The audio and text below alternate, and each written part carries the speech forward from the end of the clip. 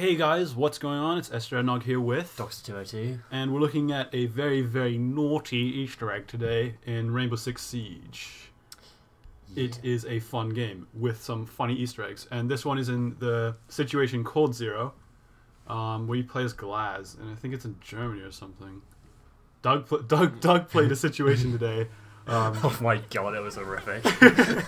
But yeah, this game is actually pretty fun. Aren't a lot of Easter eggs in it. It doesn't really reference any games. This one's quite minor. I'm just going to speed through this intro here just so we can get to it. So you start off here. You go up these stairs. There's about 4 enemies here. You just glack them in the head. There. 2 guys over here. Kind of missed this one. Couldn't exactly see him. So I just sprayed. But then you go down here under that eagle. You go into this room. You put down your sight because you're cool.